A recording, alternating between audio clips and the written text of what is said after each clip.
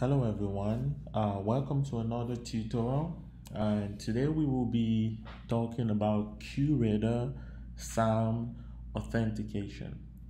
So one of my subscribers reached out to me, and after watching my Qradar series wanted to know how he can be able to configure SAML authentication using ADFS or Active Directory Federation Services in Qradar.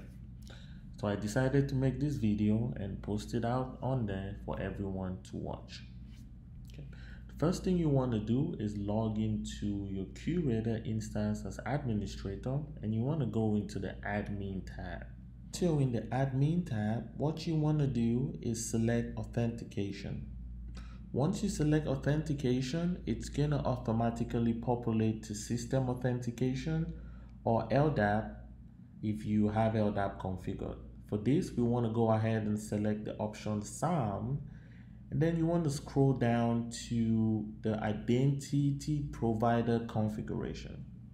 So I have a quick documentation here from Microsoft telling us the link that we need to put in onto our browser to be able to download our ADFS metadata XML file. So you want to go in and type in your ADFS server's name.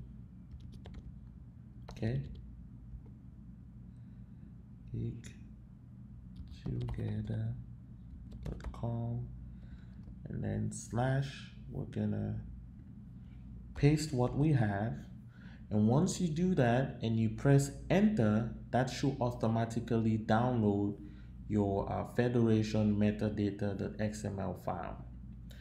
And when you have that downloaded, we want to go back into authentication. You select the SAML 2.0, and you want to select the option select metadata file, and you go to your downloads folder and you're going to select the federation file we just downloaded. Once you import that file, everything else is going to automatically be set up. The only changes you will need to make is you want to, for security reasons, you will want to set the request signed assertion to yes. You want to set the signed authentication request to yes. And you want to also set the enable service provider initiated single logout to yes. And then here we're going to create local, because we want to still be able to manually create those users in Qradar before they can use their domain credentials to log in using SAML or ADFS. And then what you're going to do is save authentication module. Once you click the save authentication module, Qradar is going to download a file. Okay, and that file is going to be in your downloads folder, and it's going to look like this. It's going to be called Qradar SAML metadata to deploy. And then that's what we need for our ADFS server. Okay, since we have that done, I'm going to close that. And the next thing that you're going to see is Qradar is going to give you or ask you to deploy changes. At this point, you want to select the deploy changes option and wait for Qradar to deploy its changes. The next thing we want to do is we want to go into the users tab, and we want to go to add a new user, and you want to be able to create the new user on here, and make sure that the username you're putting in here has to be exactly the same as the username you're going to have in the backend ADFS server. And you want to also give them their specific user roles and security profile. And once you do that, you're going to save. And then once again, you come in and deploy changes, because Qradar is going to want you to deploy changes. While we're in here, another thing you want to make sure you do is you want to make sure your system time for Qradar is exactly the same as the time of your ADFS server.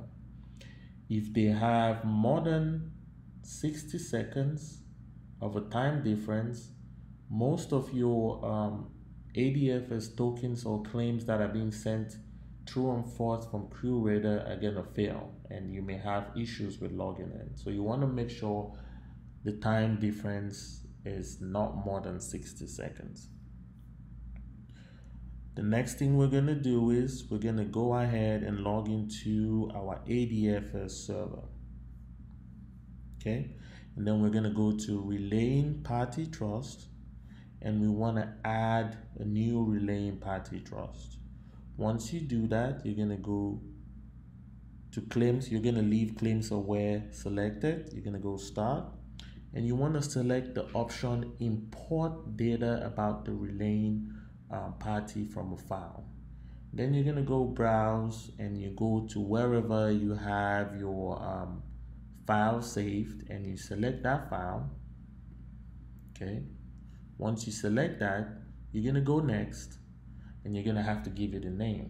So I'm just going to call this Qradar, and then you're going to go next, and then you will be able to now select if you want to grant everyone permission or if you want to grant it to just a specific group. But for now, we're going to grant permission to everyone. We can change that as we move forward.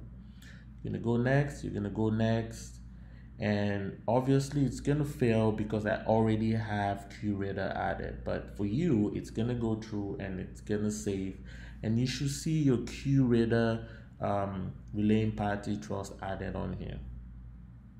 And then at that point you should go to you're going to right click onto that option and select edit claim issuance policies, and you want to be able to add a new rule, and for you there's not going to be any rules in here. So you want to add a new rule, and you want to send LDAP attributes as claims, and you can give it a name, and you want to select the attribute store as Active Directory, and the option you want to do here is SAM account name, and you want to select this to name ID, because we want to be able to take the SAM account name from the LDAP attribute and send it to Qradar as the name ID, because that's what Qradar is going to be looking for.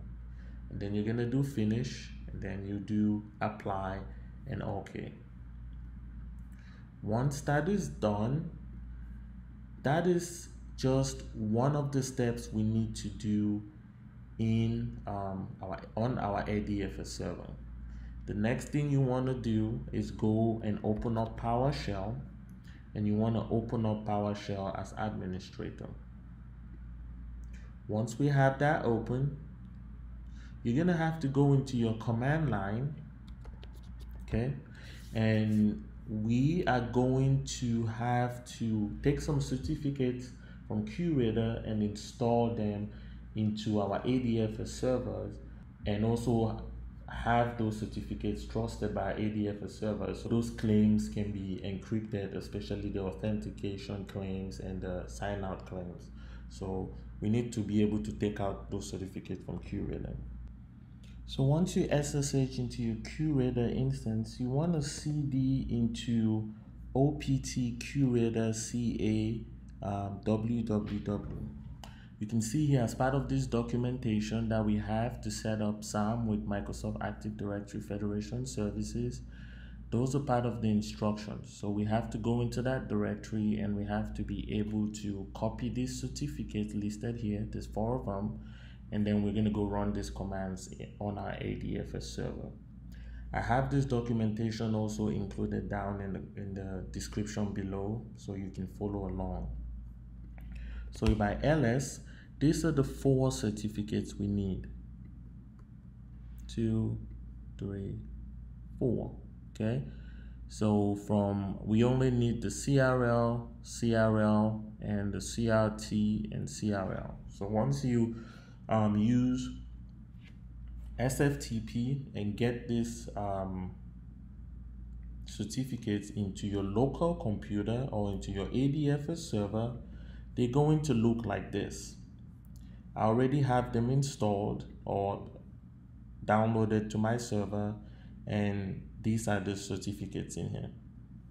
So there are some commands that you're going to have to run